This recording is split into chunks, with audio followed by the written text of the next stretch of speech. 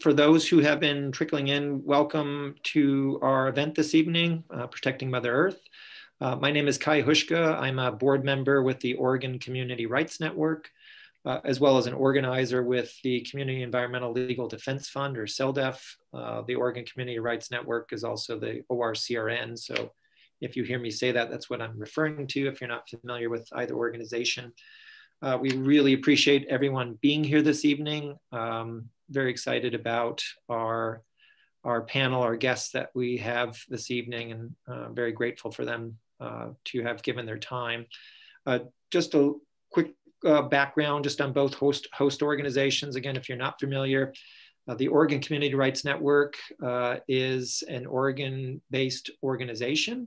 It is a community-driven organization, so local groups really make up the network and sort of drive the endeavors of the organization. It's really focused on trying to bring systemic change for greater local self-governance, the ability really to control corporate power, and then within that also push the legalization of nature's rights as something needing to be part of that transformational process. They're doing this mainly through events like this tonight, trainings, other grassroots organizing support, as well as other kinds of legislative efforts. The Community Environmental Legal Defense Fund is a national organization. It's a nonprofit public interest law firm. Besides the legal work that it does, it also provides community groups with municipal governments with a lot of education, training, organizing support. And like the ORCRN, really the quest is to really more deeply transform our system of governance that we have today, really putting communities in a greater position to make critical decisions, and also to really transform our legal system where it comes to the environment. And that has really come through this process of rights of nature work, or legalization of rights of nature, which actually has an element here this evening with our guests that are with us. For those that may not have dug deep into the information about tonight, we are here to talk about protecting Mother Earth, and more specifically to really hear from people that are connected to the first peoples of this land, to hear what they have to say from what they've been informed around their culture, what they personally have witnessed and studied in relation to our conditions today, ecologically speaking, as well as pulling on information from yesterday. And really each of them are really driving towards what tomorrow looks like. So how that blend of yesterday, today, and tomorrow really works in their experiences. There's so much that we could cover tonight in our time. I think it may go all over the place in a good way. Everything from environmental justice, racism, talking about treaties, colonial settlerism, capitalism, traditional culture, rights of nature, the Doctrine of Discovery, and so on.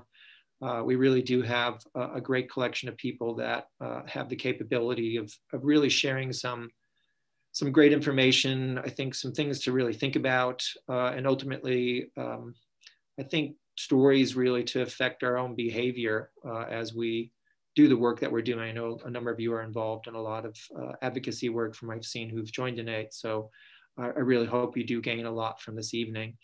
Our speakers are Dina Gilio Whitaker. She's a Calva Confederated Tribal member. Joe Scott, who's a Confederated Tribe of Siletz Indians member, and Elliot Moffett, who is from the Nez Perce tribe. As I mentioned already, and probably will do it a few more times, they're all extraordinary in their own right. Collectively, they bring incredible amount of wisdom in the form of being teachers, singers, activists, organizers, advocates, scholars, obviously First Peoples, and really just people in general, humans in general, with tremendously big hearts and all they do and all they contribute on a daily basis. The format for tonight really is ideally going to be very conversational between Dina, Joe, and Elliot. I am going to kind of get us rolling, and each will do a little bit of introduction of themselves when they speak initially, and then really just kind of hand it off to the three of them to carry us through the evening. If there's some time that allows at the end, we'll definitely take questions from the audience, but I think there's a lot for us to listen to and hear in the conversation between the three.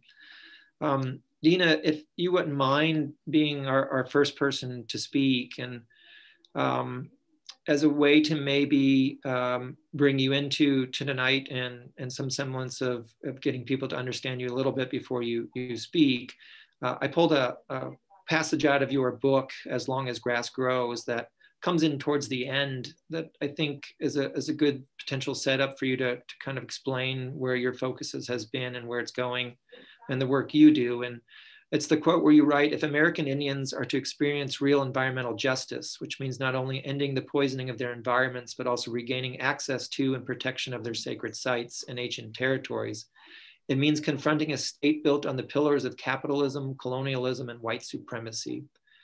After you introduce yourself, if you can sort of explain what brought you to that quote through the premise of your book, sort of what set that up, and provide whatever context of that quote that I just read, I think that'd be a great way to kind of set the scene for this evening. And Dina, welcome, and thank you for being here. Oh, thank you, Kai. Why Pisnuxil Isqueeze Dina Gilio Whitaker. And I'm coming to you from the traditional and unceded homelands of the Hashiman people in what's currently called Southern California in Orange County. And I'm a descendant of the Colville Confederated Tribes in Washington State. And in the ways that we introduce ourselves in our communities, like if I was there speaking to my community, I would say that, you know, I'm the daughter of Rosemary Burnett and Vince Gilio, and I'm the granddaughter of Mabel Dizitel and the great granddaughter of Ida O'Brien Dizitel and Gilbert Dizitel. And so that way I establish my kinship and my connection to that community in a way that is transparent and accountable. So this is, you know, part of what we talk about as Indigenous peoples, having a worldview or a foundation built on kinship and relationality, and that being a paradigm that's really different than the dominant society, which views land. And, you know, this is a good segue into that passage that you just read, Kai, about it's really points to this very radically different approach to the world, or orientation to land and to the natural world, with which for Indigenous peoples is rooted in you know, again, these frameworks of kinship and reciprocity and respect and responsibility, which is why and how Indigenous peoples are fundamentally sustainable communities, having been survived on land and particular ecosystems for, you know, thousands of years. But the processes of colonization are built on European values and systems that are diametrically opposed to that. And these systems they're rooted in this term that we use, epistemologies, which is really just systems of knowledge or worldviews that are based on a way of being in the world that is violent, that's exploitative of the natural world, that takes it takes what it wants and uses it in ways that, especially from the natural world, in ways that that are ultimately not about caring for the land, but about exploiting for the processes of economic systems, so that those pillars, the three pillars of colonialism and capitalism and white supremacy, bring together these systems that are foreign systems imposed on this land, that are new. So when we look at the history of 500 years of colonization since European arrival here, that's 500 years is a drop in the bucket of time compared to the 15,000 years plus minimum that indigenous peoples have thrived and built societies on these lands. And so here in that 500 years, and really less than that, since these economic systems, this economic system of capitalism has intensified and come really to rule the world, based on foreign technologies, passed as, the genius of the modern world of innovation, that makes life a little more comfortable, but at the same time, just has led us to this brink where we're at now, this brink of really of existence, and to the ongoing, the ongoing extinction, this, what we call this sixth mass extinction event. So that's like the big framework. That's a big picture of what I look at in my work as a scholar, as an author, thinking about what environmental justice means for Indigenous peoples. It means, and my argument is that it means different things for different populations, and so that's why when we talk about white supremacy, there's a distinction to be made, and white supremacy, is a hat tip to racism, but this idea of racism, that we think about as being sort of like the root of all evil or the root of all injustice in the United States, is really not. It's not a broad enough framework for us to think about it, especially when you think about the violent taking of land, because it happens not because of racism. So the land is not taken because Europeans are racist against Native people. It's taken because it happens because they possess the land. So it doesn't matter what race you are. It doesn't matter what color your skin is or what you're in, but ultimately it has to do with religion. That's another conversation. But and that's where the doctrine of discovery comes in, as you alluded to, Kai, that this colonial system that we live in is founded on a logic of Christian domination. So all of these things are tied together in these really complex, but really, when you start looking at it, really obvious ways, and it becomes embedded in the legal system. And that's why we call it settler colonialism as a structure. That's how we characterize the United States as an imperial project. At the core of settler colonialism is this desire to take the land and then replace the indigenous population with foreign invaders. And so this is, again, the big picture. But all of that matters because it became a legal structure that ongoingly reproduces these logics.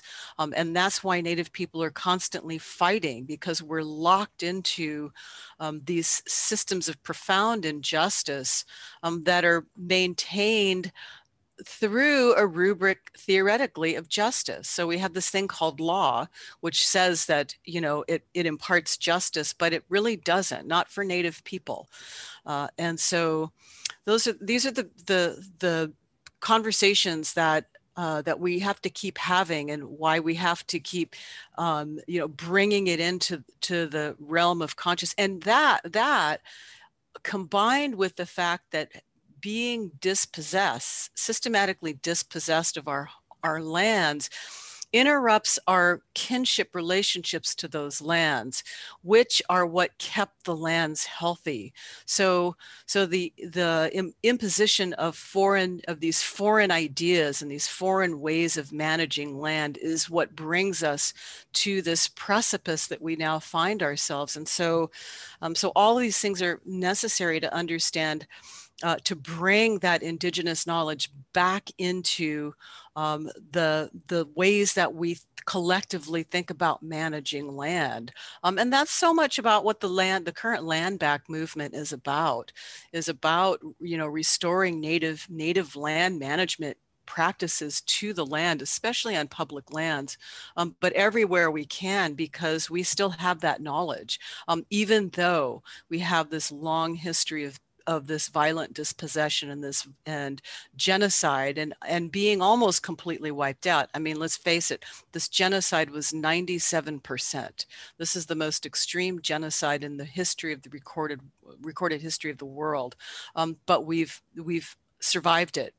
And we are rebounding. In the last century, we are rebounding, and we are reclaiming those knowledges, revitalizing them, and reasserting them. And so that's where we find ourselves in the moment. And there's a real interesting opening right now, and I think that things are looking so dire for things in this, at least in this particular country, that that now we can have these conversations and have people paying attention and being willing to hear these hard histories and have these, come to some kind of reconciliation, or however we want to call that.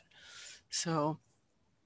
Thank you, Dina. I think that actually makes for a nice connection to both Joe and Elliot in the sense of land and land management practices and health. And I think, Joe, if you wouldn't mind going next, I know from talking to you in preparation for tonight, you do a lot for your people as a teacher, a mentor, a guide in so many different ways through song and story and your native language and other aspects of your traditional ways there. And I was wondering to maybe kind of come off of what Dina was just talking about, if you wouldn't mind bringing in some aspect of food and health and what that's meant to your people through the impacts of colonization, but then also the efforts going on now that are I guess I could term as bright spots.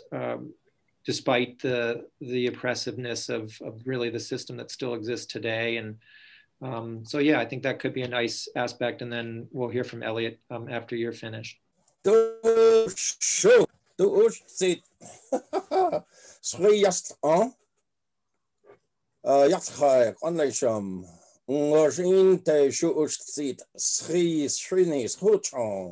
No la shri me yast an show no hanin la he shrinis much hum cho satkan hum dashyan. My name is Joe Scott. I'm a member of the Confederated Tribes of Siletz Indians. I speak as a Siletz Indian, not for the Siletz Indians. That's important. I'm the great-great-grandson of Melissa Lata Montgomery, and our people are the Upland Takelma people of the Rogue River Valley. And to the point that you're making, I have to start out with a little bit of the history. I'm right now I'm in the Southern Willamette Valley. I'm in what's called the Southern Willamette Valley. This is Kalapuya land. I'm not a Kalapuya person. I feel fairly comfortable on Kalapuya land. And, my first words are essentially a blessing of this place because it's so beautiful here. This is a tended landscape. And I think a lot of people forget that, there weren't outsiders coming here and a lot of coming into a pristine landscape. There's no such thing. And it's one of the things that I try to encourage the people I work with, the young people I work with, to understand is that we have always tended this landscape. This is a paradise that has been maintained, provided by the Creator and maintained by us in honor of the laws of the Creator. And as such, we become a part of this place we are. We are made of this place, and this place is made of us.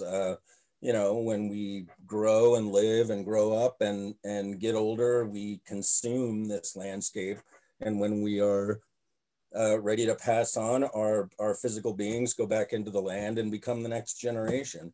And as such, our genes have been mixing with this place since the beginning of time. And, you know, to put us as, you know, to label us as artifacts and to place us in museums and fail to recognize that our communities are vibrant and that what we are doing is real, and that what we are accomplishing has been going on again since the beginning of time, seems to be this big discovery that's been made.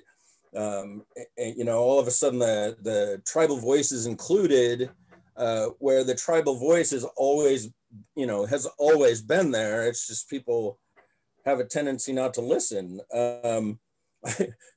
I was saying earlier, when we were warming up for this discussion, kind of, you know, I talk in my sleep, and I've taken to like writing things down, and something I wrote last night is very, I think, appropriate for this part of the conversation. And I wrote, "The history of colonization is a corruption of novel concepts."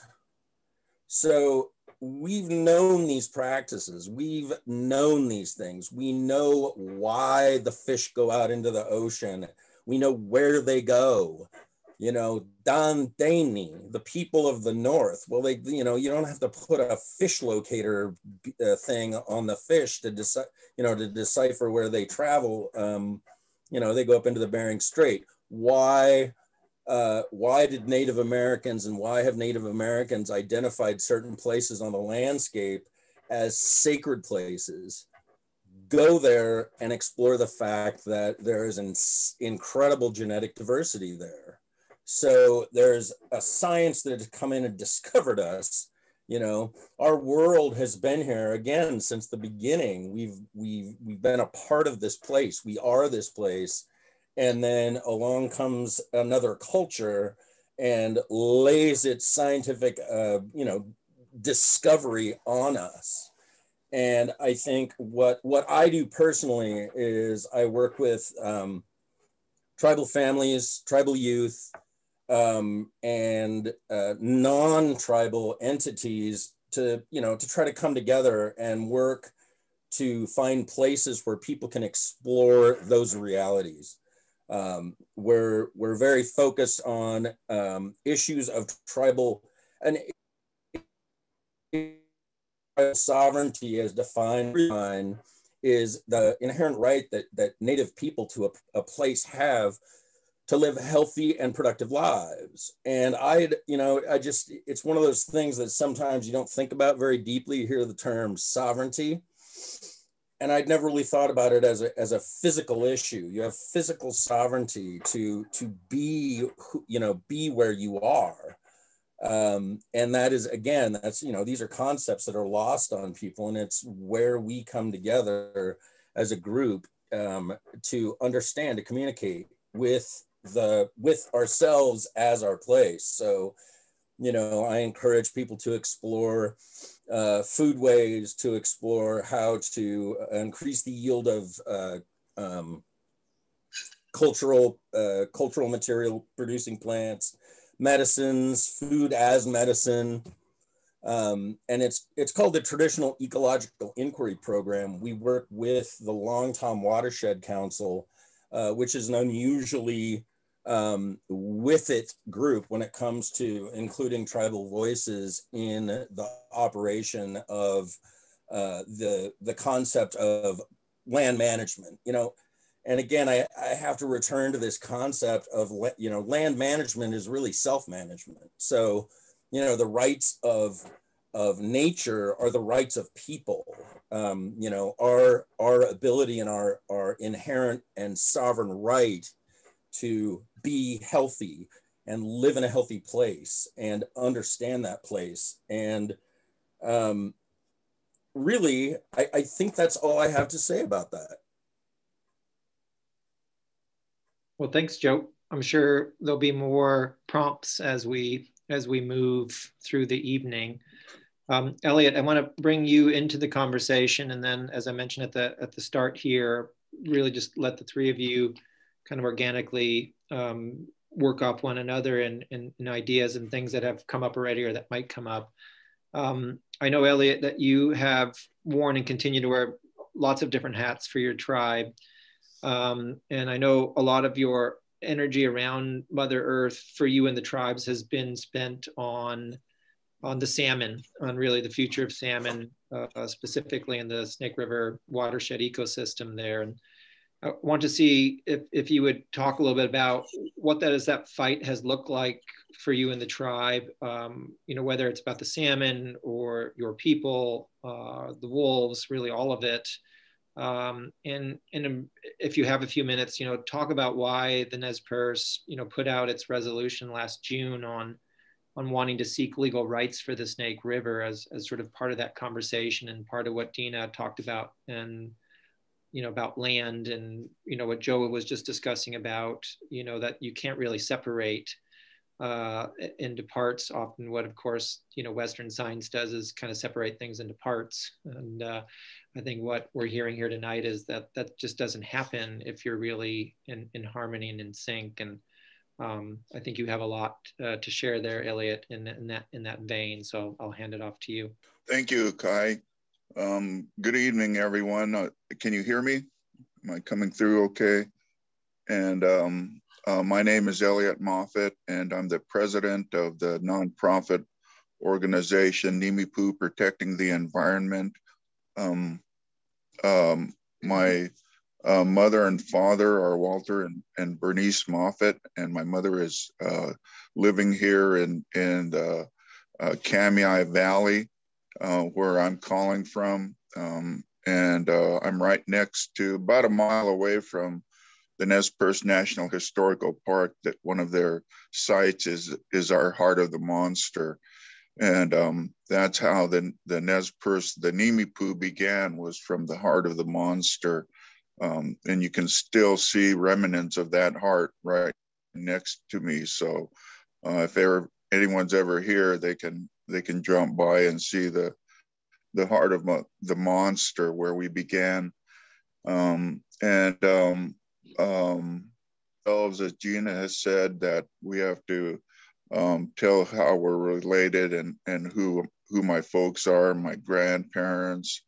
And so my father and mother, they are well known in Indian country through their work with tribal governments. And we got started as a nonprofit about 2013 when there was the megalodes issue was here on the reservation, and that had to do with large equipment coming through the reservation headed towards the tar sands of Canada.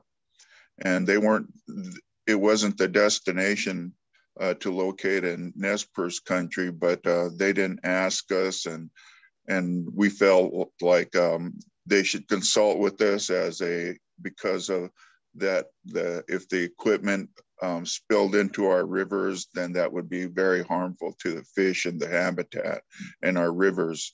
So we got started with the megalodes, and one of the reasons we did that was not only for protection of our territory, but also to live up to tribal law and know that everything is interconnected.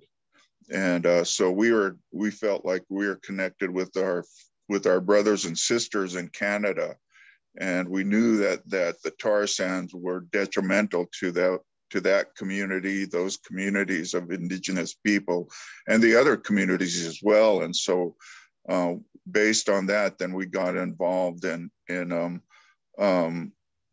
activism as far as getting educated about these issues and advocating for our within our tribe for policies and procedures that would better protect our environment and Mother Earth. So that led us into the salmon issue because that was coming up. We were treaty rights. Our Nez Perce treaty rights and responsibilities include fishing and gathering and living our life ways. And so we got involved in the salmon issue, and because of all of the dangers and the threats to the salmon runs, and there's 13 species of the Columbia River salmon and steelhead that are either in danger of extinction or threatened with extinction. And so after all these years, there still has, we still haven't figured out how to be able to bring back the fish as promised in the treaties. And so we got directly involved in that issue. But we always have to say that because of the nature of our societies, that we don't, as Nimipu Protecting the Environment, we don't represent the tribe, the tribal government, but we speak out on issues that relate to tribal sovereignty and our jurisdiction, because in that way we feel that we can advance some of our tribal laws, our more traditional laws about how we live in harmony with Mother Earth. So we sponsored the motion to the General Council to recognize the rights of the Snake River, and that the General Council adopted that resolution. Now that will go to the Tribal Executive Committee, and it has gone to them, and we'll be working with them to see how that actually works out in our management regimes within our reservation, because we have to do this, and we can't just be requiring others to do that kind of work, that kind of policy development without us taking those necessary steps as well. So that's basically where we are right now. Is we have the resolution. I believe that there are steps that are going to be taken to ask the affiliated tribes of the Northwest Indians to make a similar resolution and adopt that amongst all of the tribes in the Pacific Northwest. So I think that'll happen this spring. But I forget that we do have to mention that this is a springtime. This is a time that we're reminded of renewal of life as our plants and trees start to come back from their winter sleeps, and so we have to recognize and we have to listen again to Mother Earth, and because it's her way, it's Mother Nature's way of telling us when things are wrong, and the people up in Alaska, they were telling us a long time ago of climate change because of things that they saw in their communities, in their world. And unfortunately, people didn't listen to them to the extent that we're now in a existential crises. So that has to be what we're about as well. So we try to include those kinds of issues within our work. So I'll leave it at that for now. Thank you. Thanks, Elliot. Joe, Dina, I think there's whatever you've been hearing. If you want to kind of keep the conversation going between the three of you, I'll just keep myself on mute. I have a question, Elliot, that as you were talking, and this is going to get kind of into the kind of the meat of rights of nature stuff.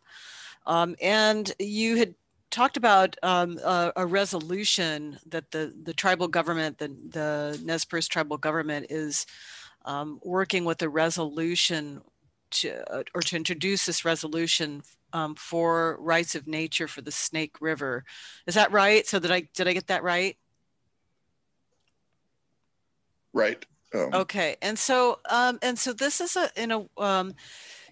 if you do pass that, the Nez Perce will be the fourth tribal government to enact such some kind of legal approach to protecting rights of nature.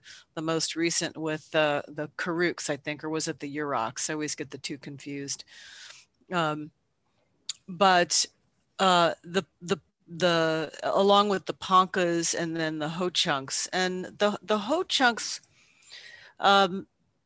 are attempting to change their constitution. So this is my understanding about it. They're attempting to change their constitution, whereas the others are enacting resolutions. And I'm wondering if you can talk. I know this is kind of getting into the weeds about it, but I'm wondering if you could talk about the difference in approaches there. In our governmental structure, our constitutional structure that we've adopted, then the General Council is made up of the people, the adults, and so 18 years and older, and the tribal council then is elected by the General Council, and so it would be the policy of the tribe then, and that was why we moved to make that adoption.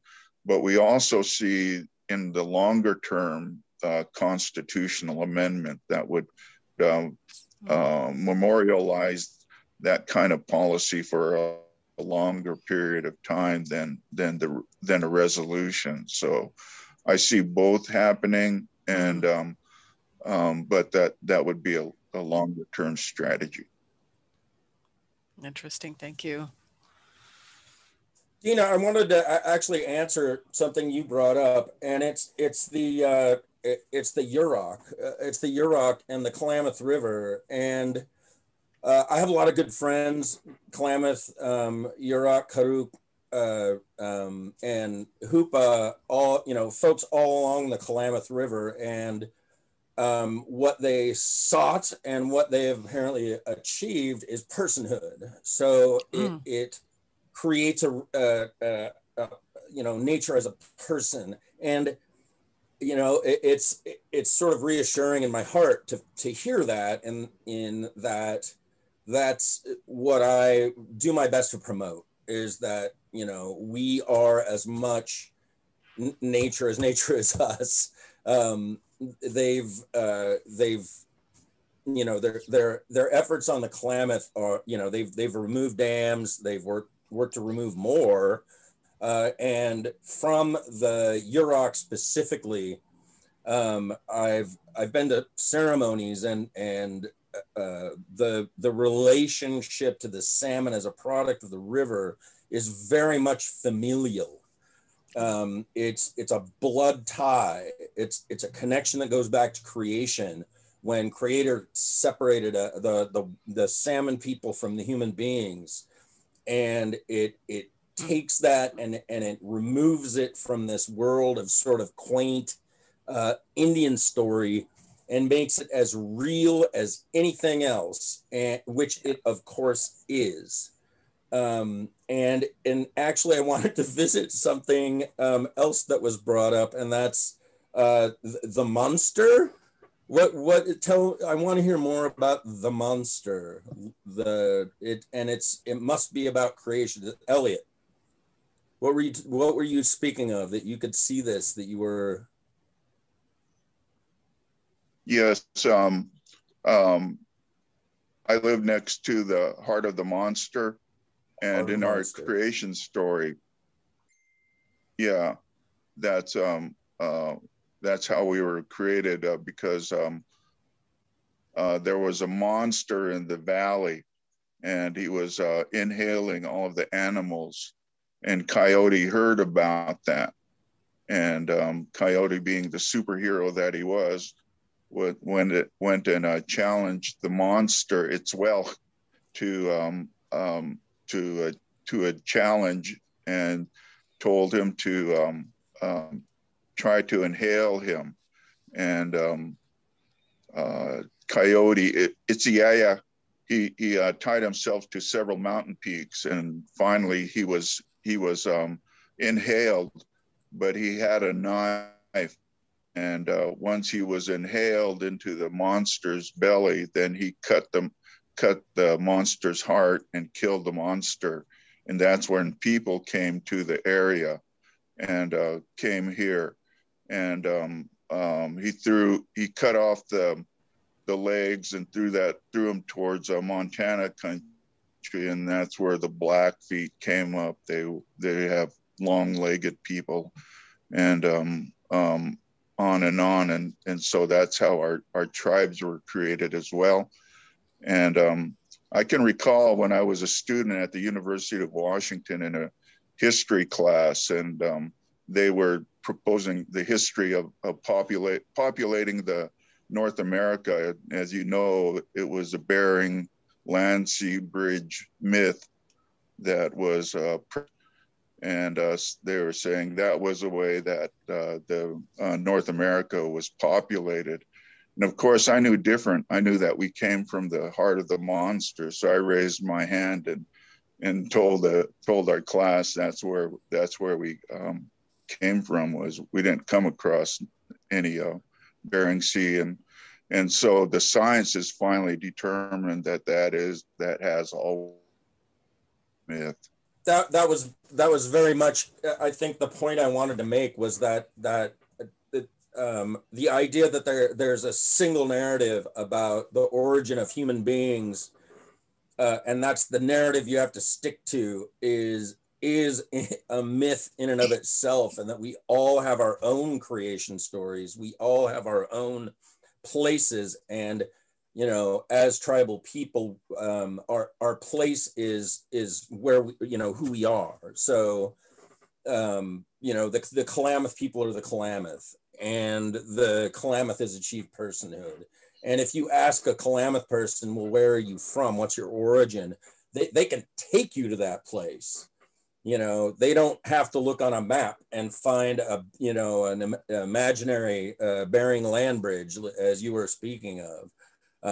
And I think it all very much ties together, is this idea that there's, that there really is for each tribe or band, an understanding of who we are and where we came from. And it's really not subject to arguments or confrontation. It's who we are, and we get to say that. We have a right to be that and do that. So anyway, I wanted to honor that. That's one of the big differences that I was speaking to earlier about the difference between indigenous societies here and the foreigners that came from across the big waters, was that and this is something that scholars will write about, is that, and Vine Deloria was one of the earliest to point this out, that we did not fight wars of religion on this continent. There was a deep respect for each community's beliefs, because it is so tied to particular environments. And it would be ridiculous to think that, for one community who lives in, the forested areas of what's now Oregon, to tell the Pueblos of the Southwest that their religion is wrong, right? That they're doing things wrong, that they're inferior, they don't worship the right God or whatever, because who they are. It's one of those common threads that indigenous peoples always know, that we emerge from particular places because we were placed there by the Creator. And so we're still up against this impulse of the foreign government, like the US government, we could say, and that system of thinking, that way of thinking, and all the religious beliefs behind it that are so universalizing. And science is one of those kind of universalizing forces. It's always looking for absolute truth. It's always looking for the one explanation, the one truth that all must be subject to. So without understanding the particularities of worldview and the ways that people understand themselves as existing in the world. So these are some of the things that are the hardest things to communicate. It's one of the reasons why indigenous spiritual systems and, religions, for lack of a better term, are not applicable to other people. They're not straight across the board. They are not universal truths. They are truths that apply to specific people in specific contexts, in specific historical particularities and existence and language. So that's how we have to think about the way that Joe, you're describing it, is so it's so familiar to me. I mean, all Indian people, we all know this. We all hear similar kinds of talks. We all talk that way in our own communities. We know who we are. We know where we come from. And I would never tell you that, or tell Elliot that there's no such things as monsters. That's ridiculous. Like that you don't even know, you don't know what you're talking about. I mean, those monster stories, by the way, are common in this part of the world, in the Northwest, on the Columbia Plateau. So we have those stories too.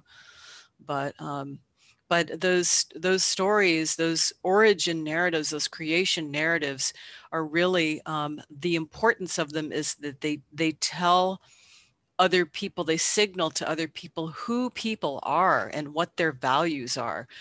So the meanings of them, they're not just, feel good myths and stories and parables and things like that.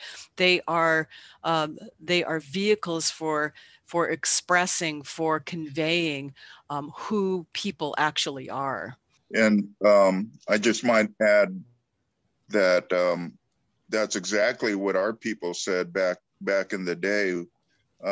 As you all know too, as our history is similar, the tribal histories are similar in that respect as well, because there is early in the assimilation efforts of the United States to try to assimilate indigenous people into the mainstream of America, as they would say, they would send out religions to the reservations and to, as we'd say, kind of save souls, if you will, but get converts anyway. And that's what our people would be telling them: don't make us argue spirit law, and that's basically because they were competing with one another, the denominations. But that is a current issue as well, because we've seen that ourselves. We have sites on the reservation and in our seated area where we went to seek a guiding spirit, and those are sacred places. We can't argue. If you do a timber sale by my sacred site there, then I can't practice my religion because you're going to desecrate it. That has no standing in courts. So just like the rights of the Snake River, we need to be looking also at the rights for us to practice our religion, which has sacred places in it. And so when we hear people talk about religious freedom and religious protections, are they also talking about indigenous religions as well as protecting them?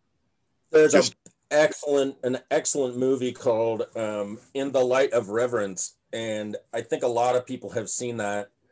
If you have not, I think it's important to see that movie and see it's kind of return.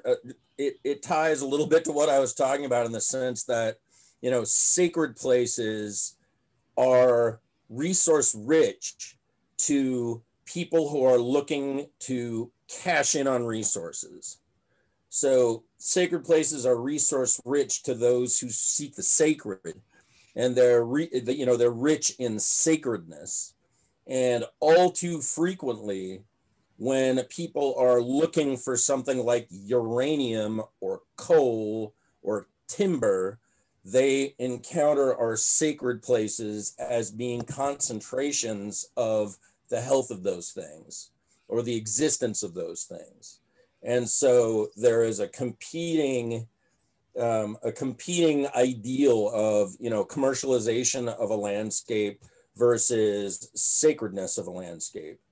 And, you know, just by way of example, people climbing around on Mato Tipila, and, you know, they have to sign a waiver that says, we're going to completely ignore the religious beliefs or the spiritual beliefs of the first peoples of this area, because we want to pound our hooks or whatever they're called into the rock.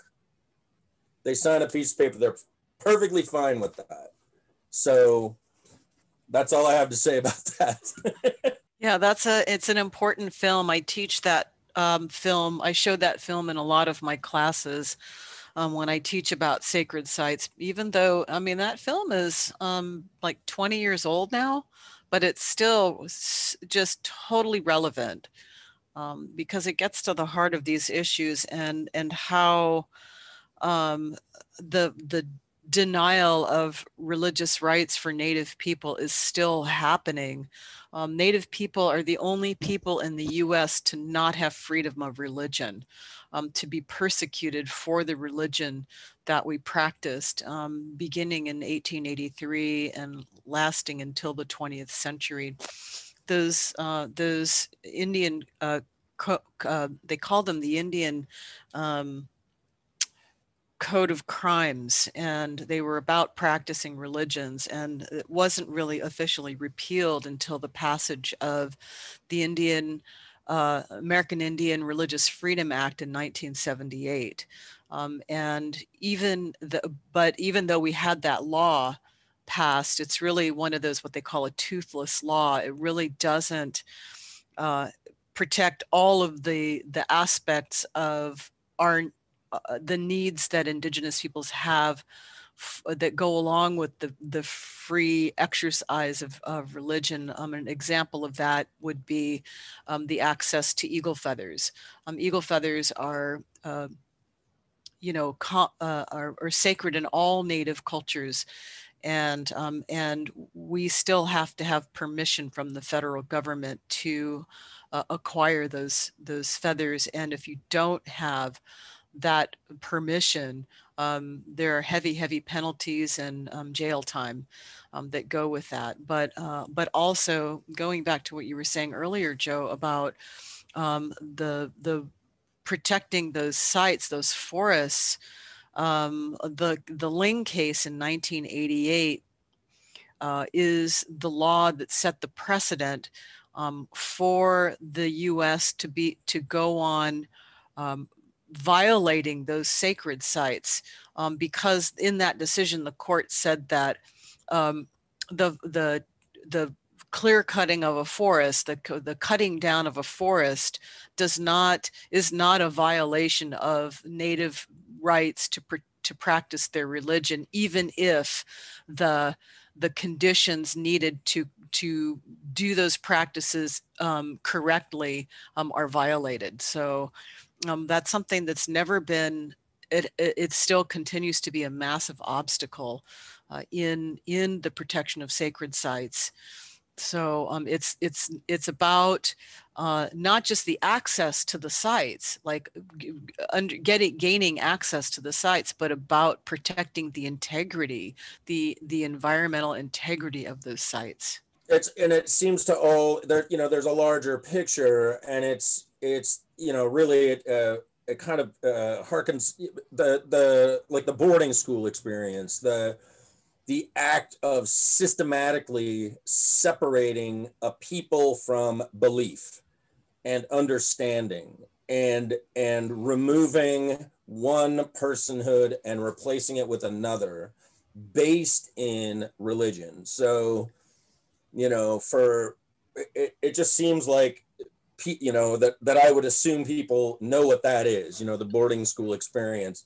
It's you know, it's children being taken from the arms of their parents, and this is, you know, this is happening still, literally and figuratively, thrown into an unmarked van and zipped off to an institution somewhere, haircut, you know, regalia taken away, punished severely for singing songs, praying prayers. You know, your person is taken away, your spirit is removed from your body and mind and soul and replaced with one that is more malleable and, you know, can put a watch together better. So it all, in my mind, ties together.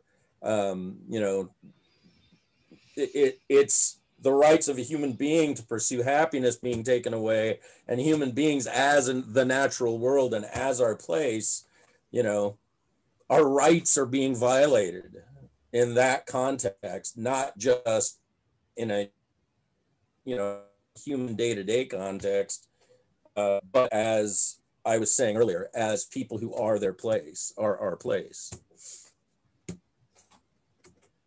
Were there any other questions too that has come along, Kai? Yeah, I think we can move to that. I'm just curious if there are sort of topics, you know, cultural, contemporary, something that of which the three of you feel would be of help tonight to talk about, to express. I think things that come to my mind is, you know, what's the path ahead look like for First Peoples, and for First Peoples for themselves. But as you mentioned, Elliot, you know that you're connected to others in other places, and that connectivity, and you know, what does that look like in your guys' view? You know, we are in 2021. You know, what does it look like 10, 15, 20 years or whatever sort of measurement of time as you guys think about it, or as you think about it from the standpoint of your people? You know, what does that look like? And then, like I said, from there we can clearly take questions from the audience. Well, I think that I think the message is becoming clearer. You know, with both Joe and Dina's comments about how we're proceeding on, and you know, these ideas that we have, and I think that we can share that with a lot of people, and I think that they'll have that feeling that they can relate to it as well. So I don't think it's anything that foreign that people can't get on board with, and I think that we do need that paradigm shift in how we relate to Mother Earth, and so we've seen it, we've read about it, we've experienced it, and we need to do what we can to help change that, because it isn't sustainable. And one of the things that isn't sustainable are the 4 lower Snake River dams on the Snake River. We want them to be breached because that's not sustainable. It just creates these reservoirs, these stagnant pools behind them that are fish killers. So there are other ways to get grain and other commodities to market without killing all of our fish and killing the. So that's contemporary. There's a thing called the Simpson Plan that's out by Congressman Simpson from Idaho. He's a Republican, but he proposes that not only do we breach the dams, but we also work on making these other entities right or full, that the farmers, instead of trying to barge the grain down, they'll have to do it by rail and truck now, and things like that, irrigation. But one of the bigger things is hydroelectricity. They claim that it's carbon free, but there are a lot of environmental costs to impounding, and they don't consider that cost when they talk about hydroelectricity.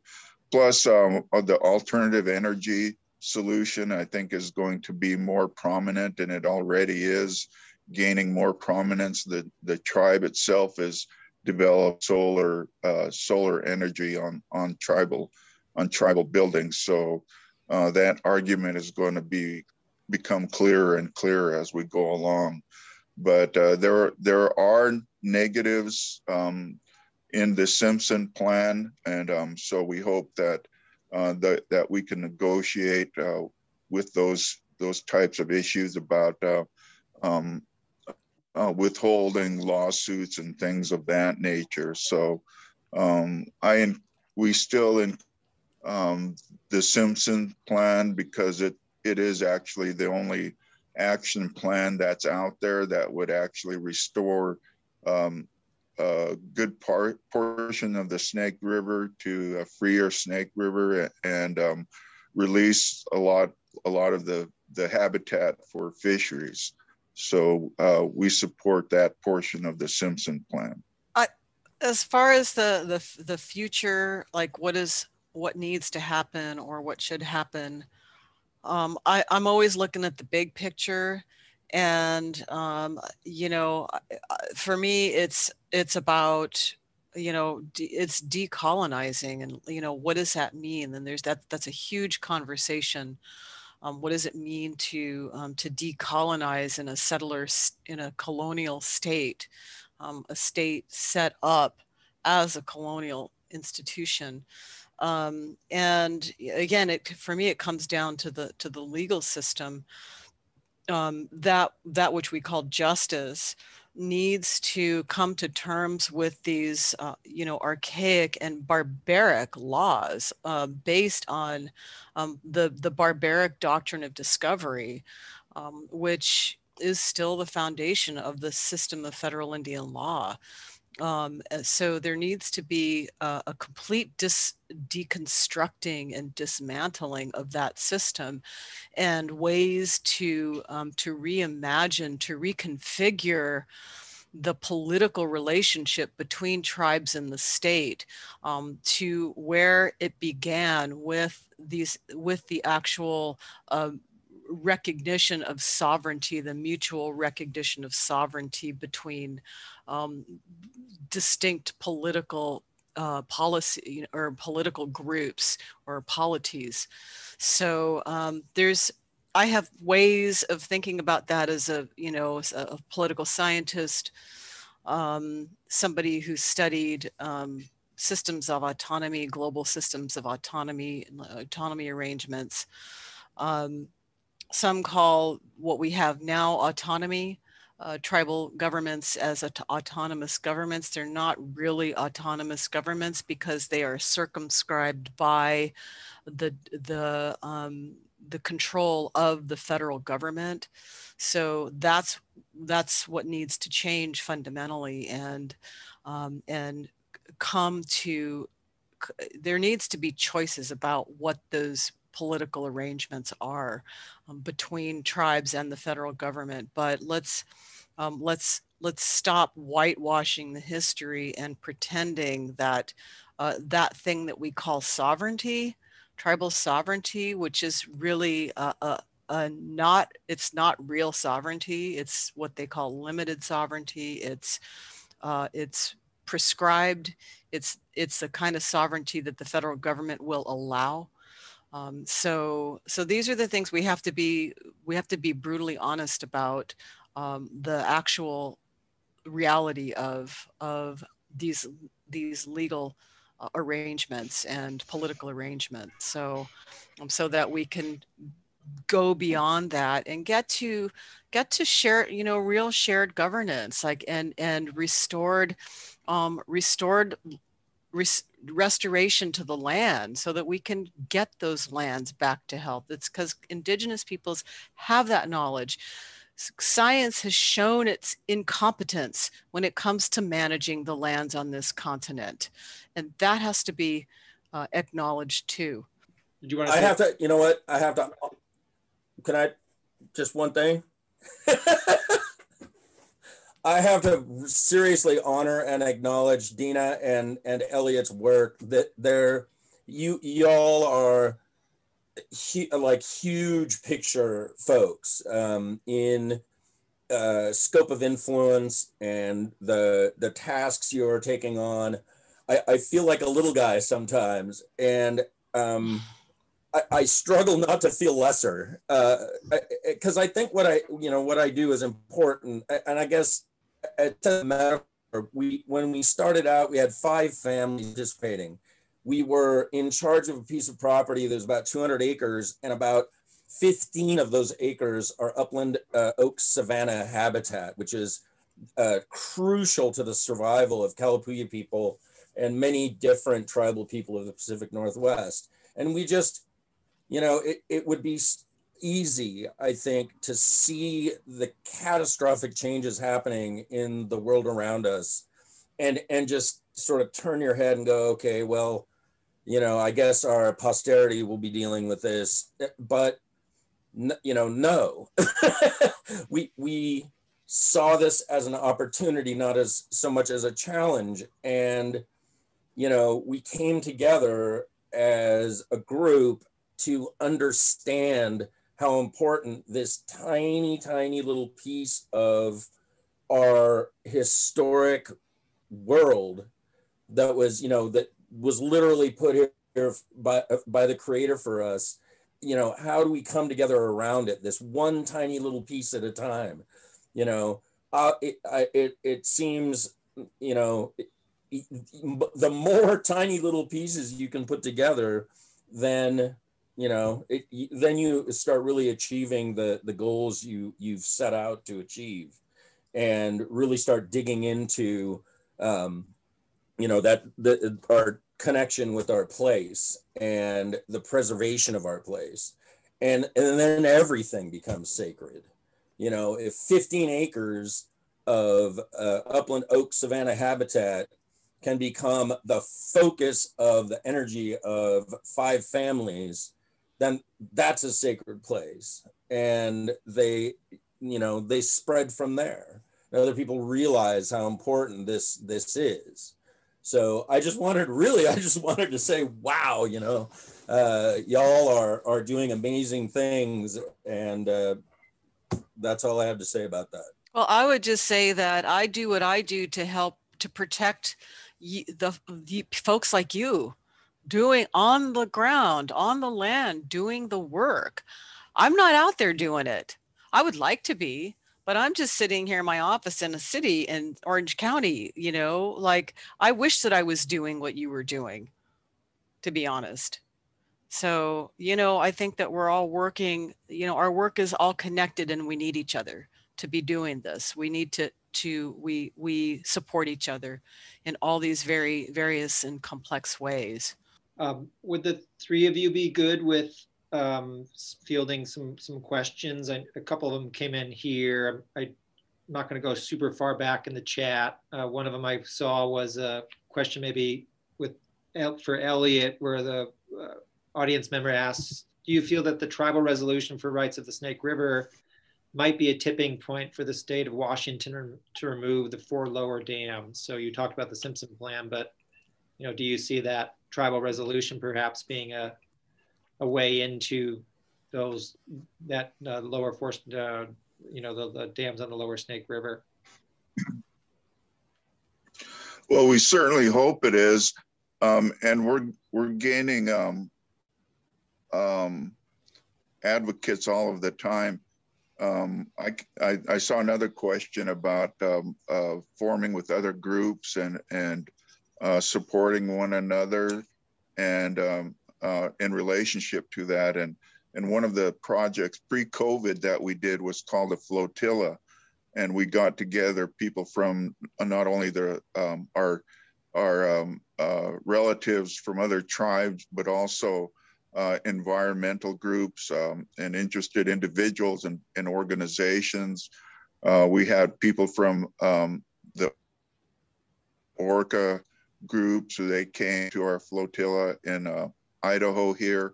And we had at one time, I remember, about 600 vessels in the water that we were all shouting, "Breach the dams."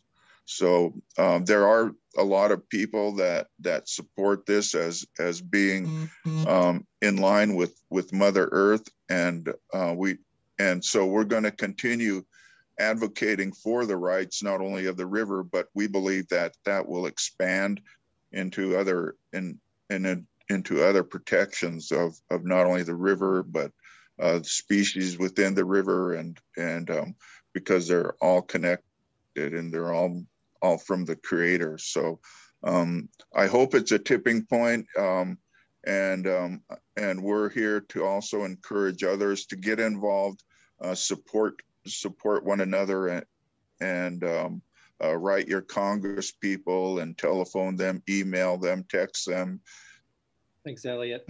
You mentioned write your congressman. There was someone who put in chat what if you have any perspectives on Deb.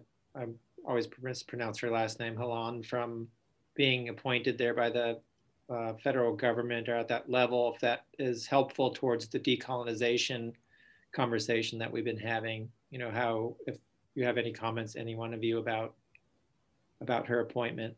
I've been asked this a lot lately, and there's kind of a range of responses, I think, across Indian country. And in general, it's sanguine. It's really optimistic. People are happy about it, and I'm happy about it. I love it that we have a Native woman, that face of her. She's a Pueblo woman. She's in charge of the Department of the Interior. It's historic. It's unprecedented. It's amazing. And her politics are right. She's, I trust her. So, but that said, we cannot lose sight of the fact that her boss is still the federal government. And she is still operating within that legal structure that is built on the logics of our decimation, of Indigenous decimation in all these intricate ways.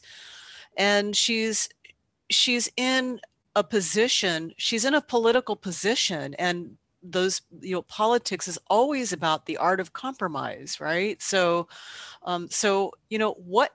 in what kinds of ways is she going to be forced to compromise, and what's that going to do for her standing in Indian country? And she's going to have to make tough choices for sure, because she's got the radical right now that she's battling against, and fossil fuels, which are desperately trying to hold on to power as renewable energy resources come into focus, and all kinds of other things. So, for me, I'm just a little bit more realistic, and I think that she can do. I don't think she's going to do decolonizing work. I don't think that's part of her vocabulary. But, it remains to be seen. It remains to be seen. I think that she can, she will work for land protection, and that's powerful. And maybe she'll be able to have some big influence on land return of those public lands. In the Western United States, the 11 Western United States, 48% of all the lands are public land. So that's almost half of all the lands in the West are owned by the federal government, and that is all stolen Indian land. So, if she can have some influence on getting more and more of that land back into tribal jurisdiction, then, that alone would be amazing. There was a question that maybe ties to that, Dina, where someone wrote FPIC, which I'm assuming stands for free and prior and informed consent, seems to be considered the gold standard right now in the mainstream and advocacy groups. Should it be? Is it a step in the right direction, or does it reinforce the wrong perspective? No, it's absolutely the gold standard, and it is what needs to be worked for. It's in the the United Nations Declaration of the Rights of Indigenous Peoples, which the U.S. in theory endorsed under Obama. But let us remember that it was the Obama administration, that gave us Standing Rock. Where was that? Where was Obama and that administration while they were granting permits to Energy Transfer Partners for the Dakota Access Pipeline? And in the end, it turned out that it was, you know, the courts ruled that, just like the tribes had been saying all along, there had not been adequate consultation. So it's this, the tension between consultation and consent. Those are really big distinctions. And consent means veto power. And that's what they, even though they pay lip service to, you know, endorsing that in that declaration, you know, I think there's a lot of fear about giving tribes that much power, but it is definitely gaining steam. People are latching onto it. Finally, I mean, it's only been 11 years since the Obama administration, you know, signed us on to the declaration. Finally, we're starting to hear, you know, real strenuous, you know, demands to adhere to that standard. And yes, it's absolutely the right direction for us to go. There was another question specifically to sort of the expansion of the cell phone network, specifically 5G. Someone wrote, how much awareness concern is there about health concern from exposure to microwave radiation from cellular transmission, 5G amplification versus allowing telecom installations being a source of income on tribal lands? So I don't know if you want to take that specifically or just this idea of other projects of that nature that supply revenue, but, you know, have repercussions. So I don't know who may want to jump in on that question. I'm going to do that because I'm not comfortable answering questions like this. So I'll give it a shot. I can only speak to what I know, but there is a recurring and constant pattern of it's coercion of sorts, convincing tribal people that there's a good thing that they can have with excellent results and somehow jobs and fairy dust, and if they abide this, they'll get that.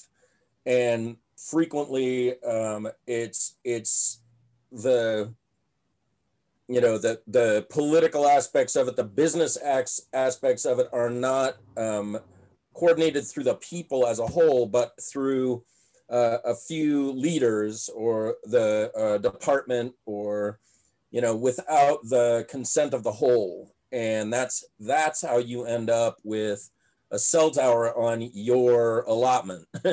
And I can only, like I said, I can only speak to what I've observed. But that seems to be a pattern. It's like the treaties that were signed in Oregon in the early days of the treaty making period, where, you know, we live in a village system in Western Oregon, and representatives of the government would approach a headman from a single village on a river drainage that, you know, under the auspices of representing the entire river drainage or the entire region, and sign a treaty. And then lo and behold, the people downriver by the ocean find out that someone upriver that they've never met before or seen before has signed a treaty agreeing to have everyone removed from their homelands.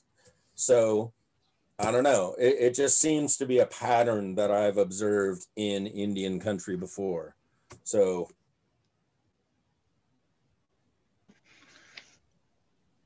I can comment a little bit about that, and I'll comment on the bigger issue, not so much a 5G deal going on, but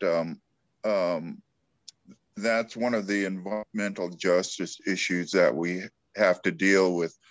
I live near I work near Lewiston, Idaho, which has a paper mill. And the prevailing winds bring that right onto the reservation.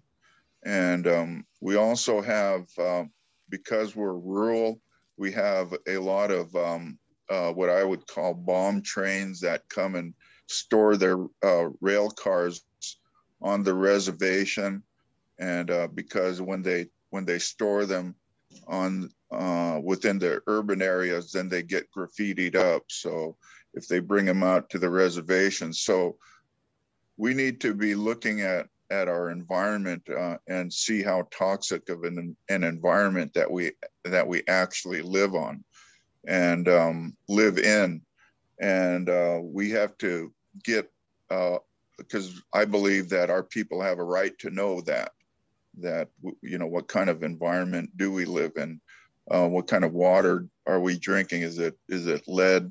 Do we have lead in it? And you know, and our materials that we used, how much lead do we ingest all of the time? And so I believe that we don't have that right now. We even our foods, we've come to a point where we don't know where our foods are coming from and what's in our foods. And so that goes to our food sovereignty, our food security on the reservation amongst our people. And so that's going to be an important aspect, because it's, as we say, they're all connected. It's all connected with these, and we still have, as part of that community building, we're going to have to reconcile our histories with one another, because of you, as you've noted, not only intertribal, but also within our communities, our history isn't something that you would actually want to write mom home about, you know, because of the things that happened. And so we're going to have to reconcile that, because otherwise we're not going to be able to move on as a community with trying to have some kind of a unified vision of where we're all headed. So I think that the right to know movement, we have a right to know what we're putting in our bodies. We have a right to know what we're breathing, what we're drinking. And so I think that'll have a lot to do with informing folks about our environment around us. Thank you, Elliot. We are at time. I don't know, Dina or Joe, if you have anything else you would like to share this evening. I would like to give you the opportunity if there is anything additional before we sign off. I would just say that, you know, thank you for coming here and hearing our perspectives. Our perspectives have not always been well received by the non-native population, and I because they're hard truths. They're hard truths to hear, and it's not about inflicting guilt, right? That's not what this is about. It's not about you know, guilt tripping people for where they come from or who they came from, but how we together imagine a better future. And the only way that we can do that is through the processes of honesty and equity, and understanding, you know, the knowledge that Native people have had and deferring to it. Western science doesn't have all the answers, so yeah, so it's really, we need to listen to each other and have the courage to move forward in ways that that empower Native people. That's really that's how we're going to get through this. That's that's how it looks to me. But thank you for being here, and thank you for listening. Yeah, Dina, thank you, and Joe and Elliot, for your time. And yeah, I appreciate you guys feeling comfortable enough to, as you say, talk about the hard truths. And clearly there are many more discussions to come, large and small, and eventual actions and really changes in behavior from all angles and all places. So I think tonight was an indication of the possibility in a good way. So appreciate the three of you and all that you brought tonight. I know a lot of the great comments in the chat about that as well. And we will have a recording of this to share out that will come out very soon. So please send it far and wide, regardless of being here live. I think this is a conversation that we'll hold for some time. And so please share it with others.